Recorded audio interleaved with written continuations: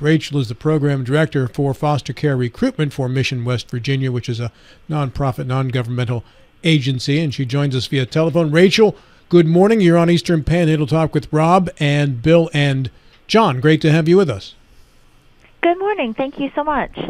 Tell me, first and foremost, the obvious needs in West Virginia for foster parents and how this collaborative will help recruitment. Okay, great. So we have over 6,000 kids in foster care in West Virginia, and we always need more foster parents. It's pretty much a consistent need throughout the state in every part, and we're really excited because this is the first statewide and collaborative effort that we have had to recruit foster families. What do you need to do to recruit a foster family? How do you find these folks? So I work at Mission West Virginia. I'm a program director here, and I have done foster parent recruitment for about 20 years. So basically, we want to just get the messaging out, one, that there is a need, and two, we want to dispel some myths about being a foster parent. So just a lot of awareness and education. And part of the campaign dispelled some common myths about foster parenting. So, for instance, a lot of people think that a foster child has to have their own room, and they do not. They can share a bedroom with other children of the same gender. Or some people think that you have to be married to be a foster parent, and you can be single, divorced, married, cohabitating, same-sex couple. Lots of different family compositions make great foster families. Bill? Yeah, good morning. How closely do you work with Child Protective Services? So my agency contracts with the Department of Human Services, and we have done that for over 20 years because they are the ones who are placing the children in foster families.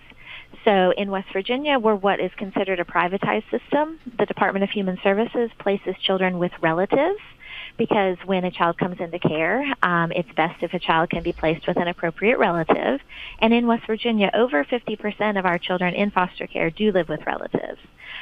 For the other children that an appropriate relative is not available, they need a foster family. And there are 10 private foster care agencies that certify families and then help the Department of Human Services place those children in homes. Who does the oversight once a child has been placed? We had a very unfortunate situation a couple, 3 or 4 weeks ago in West Virginia. How do you ensure that does not happen again? Well, that's not part of what I do, but in general, when a child is placed in a foster home, there's a lot of workers that oversee the placement of that child. So the Department of Human Services, there would be a child protective service worker involved in the case. There would be a worker from the foster care agency involved in the case. The children have an attorney appointed for their welfare, which is called a guardian ad litem. So that's who oversees kids who are in foster placements. As to who oversees kids who are under investigation by the Department of Human Services, by CPS workers, that's kind of not my piece of the pie. Mr. Gilstrap.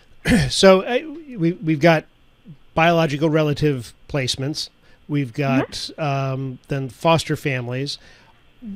When all of that is done, I'm going to guess with so many kids in foster care or needing foster care, there are some.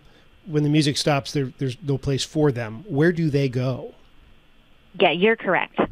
We do not have enough foster families, and we do have kids that can't go with a relative or be with a foster family. So those kids, there's a variety of places they go.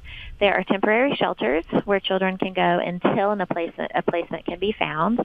There are residential facilities, and those are more for children who maybe need some treatment before they can be placed with a family. So they can go to residential and receive some mental health treatment and help with whatever behaviors might be preventing them from being safe to live with a family. What I try to communicate to the community is that even though there might be enough, at times there might be a foster family for a child, when we don't have enough foster families in every area, sometimes that means a child gets placed outside of their community, then they have to change schools, then they lose people that are familiar to them. Sometimes siblings get split up. It makes visitation difficult with parents or family members if a child has to be placed in a foster family, say 2 hours away. So even when we have a reasonable number of foster families, you want to make sure that you have enough foster families in every area, because ideally we want kids to stay in their communities. So when a foster family decides, okay, a potential foster family, they're making the decision whether or not they want to do this, do they have a choice in which foster child to take, age group and such, or do they sort of agree to take whatever is available, whatever is brought to them? That is a great question, and that's actually one of the myths that we dispelled in this campaign.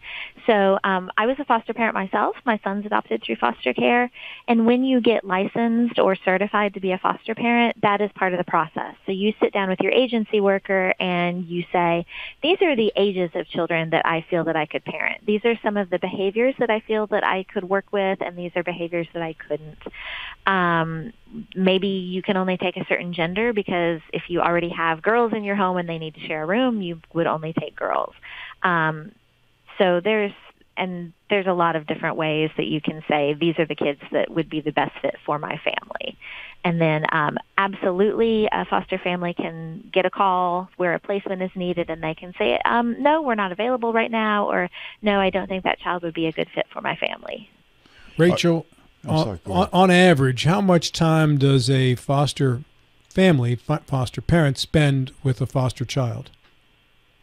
That's a tough question. I don't know the average, but what we tell people is anything from a day to a year or more, because a lot of times when children are first taken into care, they just don't know. They can't predict the outcome of a case, and especially on day one when a child is removed, you just don't know. So sometimes it could be a day, and then a relative is found. Sometimes it could be a few months.